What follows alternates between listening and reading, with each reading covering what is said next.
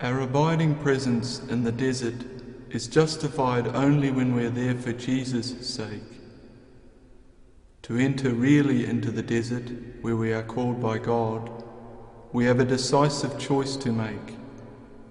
Everything must be built on the Son of God, who came to put himself under the Father's guidance in the solitude of the Judean desert.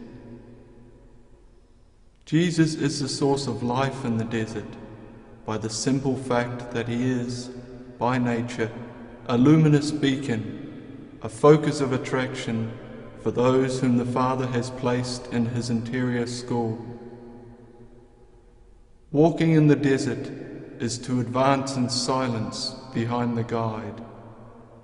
It is to follow Jesus.